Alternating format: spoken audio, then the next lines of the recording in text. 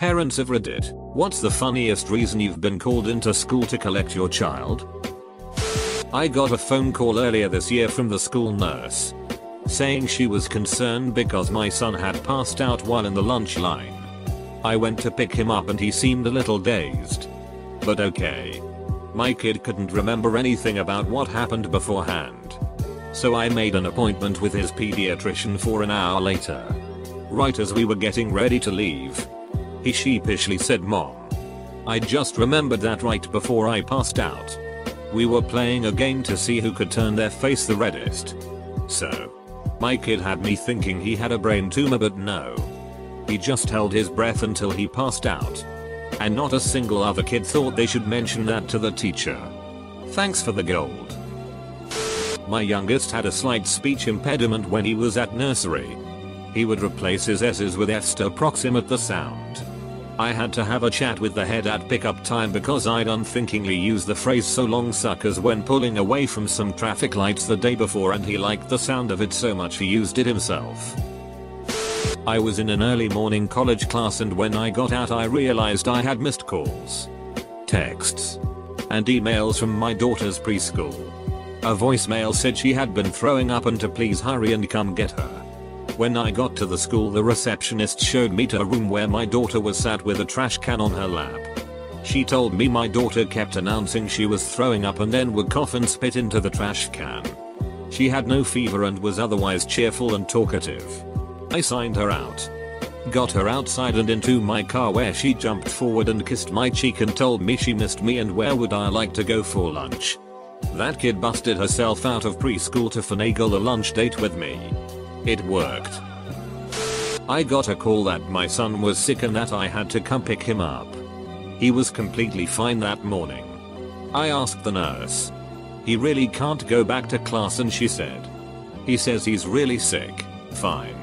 I picked him up and on the walk home I asked what was up. He said he had to fart really badly and didn't want to do it in class. I laughed and said okay. 2 days later I get another call to pick him up. So I got him, and it was for the same reason. I told him that it was funny once, but that from now on, if he needed to fart in class, he should go to the bathroom, lol.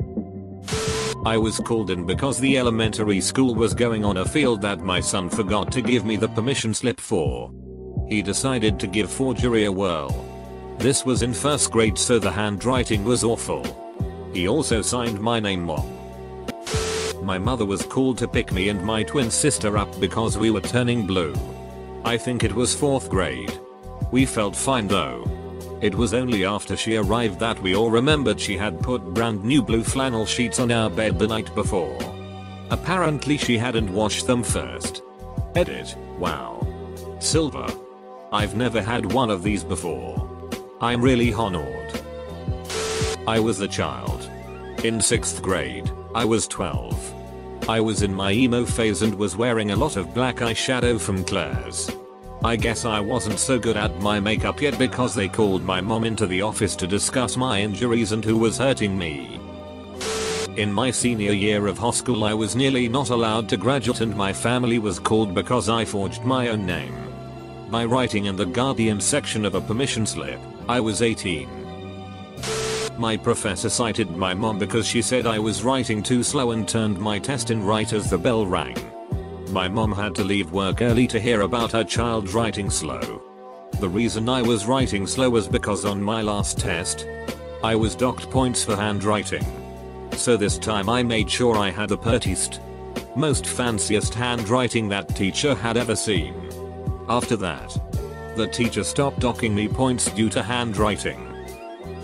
My little brother liked cheese and mustard sandwiches. So my mom made him cheese and mustard sandwiches for lunch. When the teacher asked why he didn't have any meat on his sandwich, he said either we can't afford meat or my mom doesn't let me or something like that. Whatever he said was enough to send CPS over to the house. Another time, he came to school saying that his mom loved Coke. That his mom said she's addicted to Coke. CPS was called again. They lived in a different area this time. Coca-Cola. My mom couldn't go a day without a Coke. So she'd joke that she was addicted to Coke. I do see the irony that she was actually addicted to a drug. Just not the one CPS was worried about. Funniest one I've ever heard. My kid's surprisingly well behaved. At school, was a parent having to come get their kid after they were caught selling imaginary friends to the younger students for $1 apiece. That kid's gonna become a business mogul someday. My son, 14. 8th grade, during class change walked into the boys' bathroom. Put his hands over his head and while thrusting his hips in a humping motion told all the other boys in the room to protect your buttholes, gentlemen. Here I come. The funniest part about it all. That exact same description was jotted down on the write-up slip. Even the principal couldn't stop laughing. Edit. Thanks for the silver. My first. I made the mistake of telling my stepdaughter about the professor I had in college that we knew never read our papers, so it turned into a class game to fit ridiculous sentences and bad jokes into the middle of them to see if we'd ever get caught. She apparently decided that was an amazing thing to do and I got called for a phone conference because she turned in a history paper that was chock full of awful puns that were not appreciated. Nephew is staying with me for 2 months. I showed him Dexter's Laboratory for the first time. Next day they call me to pick him up because he would only say omelette du fromage to any interaction. My child's first grade teacher was upset that he had accidentally smooshed a butterfly on the playground at recess. When I got there my child was also missing his glasses. She hadn't noticed this. Full stop. My 4-year-old's teacher told me he had repeatedly called her an asshole. She had taken something away from him and said that's all. Every time she came near him he said that's all to her. Knowing him, he used the same tone of voice she had used. And she was a nasty piece of work. I got a call to pick up my daughter in kindergarten because she had no underwear. She had them on when I put her on the bus, so I have no idea what happened. Totally embarrassing. Oh my. I have 4 kids. All adults now. Who were pretty high-spirited back in the day. My oldest son, however, wins the prize from an incident in 6th grade. I got a call one afternoon that he had been sent to the principal's office. Nothing new there. And I needed to come get him at once. Uh-oh. He had mooned the 2nd graders. All of them. And their teachers. Not a parent but as a kid when I got Pokemon Yellow I was so goddamn into it that when we went out for lunch one day at school, I got inside this huge bush that was practically hollow inside. It was among a load of other large bushes and trees at the side of the school field and rarely ever was entered by students because we weren't really allowed. So I sat there for hours playing Pokemon and when I came out it was 3 PM. School closed at 3:30. I had been in there since 12:30 and my mother was at the school and was freaking out because she thought they let me leave the school alone. I was the kid and I was in 3rd grade. I climbed on a tree, not even that high, and then I wanted to climb down. A teacher who hated me saw me and told me to stay there and not to move. I told her it's no problem for me to come down. She insisted I stayed there and turned around to call the fire brigade to get me down. I had enough and climbed down anyway, and then she called my mom because it was my fault the fire brigade was called for no reason. I was called to collect my son when he was in 1st grade because he was being disrespectful to his classmates. They wouldn't explain. My son told me that Jeffrey pantsed him. That makes no sense. About an hour later the light bulb went on. You didn't wear underwear today, did you? Nope. My kid got in huge trouble in kindergarten. A girl told the teacher he said the S word. He lost recess. They called me. It was a big deal. I went to pick him up and said, "So, what's the S word?" And he stared at his shoes and whispered, "Sexy." Yeah. Confirmed by the little tattletale. All of this was caused by sexy.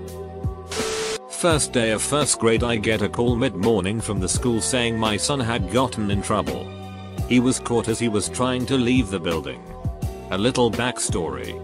He went to a small church school for kindergarten made up of only 5 kids and he was the only boy. So when they had playtime, all the girls wanted to play house and things of that nature, and he of course didn't. He wanted to build and make things. So the teacher would let him do his own thing. Now, being in a new school, they had playtime and he did not want to do what they were all doing, so he was looking at a book. The teacher called for him to come over, which he did. But 2 other boys just happened to be laughing. Not at him. Just amongst themselves. He thought it was about him and stood up, grabbed his backpack and walked out and stood on the sidewalk. When I asked why he left, his reply was, "This is where the bus dropped me off, so I was just waiting for it to come and pick me up." Not me. But my sister. She got a call from her son's very Catholic school that he needed to be picked up. She gets to the school and the principal said that he had to go home for the day because he peed on the tree outside at recess. He really laid into her about how they had to bleach the tree. Seriously. They poured bleach on the tree because a little kid peed on it, and it was terrible, and how she shouldn't be teaching her son these things. My sister looked him straight in the eye and asked, "Do you really think I have the right plumbing to have taught him that? Yell at my husband when he comes in next time." My child with mild tree nut allergy went to the nurse since she ate a mystery food and her throat felt weird. She has been evaluated and her allergy does not warrant an EpiPen. I rush over because she usually gets hysterical and would need Benadryl, which the school can't administer. I arrive. She is all smiles. She feels better now after some water. The mystery food? Fuego Takis. Minor edit, she was 6 when this happened. My mom once had to collect me since I ate 12 hot dogs, way more than my share. I think we were allowed 4 each. But I bartered away some Zelda merch, mainly those sort of puffy stickers I'd gotten from the Swedish Nintendo Club. I threw them all up on the ride home and proceeded to throw up for 3 days. I've never since touched a hot dog, except vegetarian ones. My ex and his friends got suspended for making a health video that featured an Easter bunny costume humping a potato can and saying radioactive pen 15 wankers. His mother was livid. His father couldn't keep a straight face. I have no idea what the real project was, but this is what they turned in. I was there but not in the video, so I never got in trouble. Not me. But a classmate of a co-worker sent everyone home once. Many years ago. He nicked decent bit of elemental potassium from the chemistry lab and dropped it down the sewer access pipe outside the school. This was not good for the school's plumbing. City had to dig up the sidewalk to repair things. Not a parent, but I had to pick up my little brother after he fed a kid laxatives and gave him a wedgie about 30 minutes after. School was closed for 2 days, making sure the mess was disinfected. My mom told me that when my brother was in grade school, she got the call to pick him up for a day's suspension. Turned out that during lunch he opened his lunchbox and pulled out a can of Foster's. It was empty and it was meant to be a joke. But the school didn't see it that way. He was 9 and right at the start of a decade-long mission to raise hell. Not a parent, but when I was a kid I was pretty troubled at school because that place honestly sucked. In 4th grade, this mean kid sitting next to me threw stuff at me. He's still shitty honestly, and I was getting sick of it. I took my book and started a conversation that went like, "Hey, you know why I like this book? Because it can be used as a shield." He threw something at me and I used the book as a shield, going, "Look. I have a shield Methodika." He paused and I did too. Then I went another reason. I whacked him on the head with it and went, "Look, it can whack Methodikas too." I was sent home for that. That kid was biased too. I remember my parents having to come get me when I was in, I think, kindergarten because I had a carton of chocolate milk with lunch that day. Got sick later on and threw up all over the back of the girl in front of me. That was almost 20 years ago and I still remember who it was and the incident happening. We graduated high school together. And she would periodically remind me of it happening as well. Not my kid but me. Used permanent marker to draw beard stickers. Apparently principal decided that it's against school rules to mask yourself, that you are unidentified. Me. When I was a kid we moved from Middle America to the West Coast. I had extra R sounds in a lot of my words. They called my mom about my speech impediment. After talking to my mom, they understood it was not a SOH impediment but my birth sound language. It is Washington, not Washington. I was in preschool at a church run program. I came back from spending summers at the beach with my brother at the skate ramp, and I had learned some fun new words. I do not remember doing this at all. I was only 4.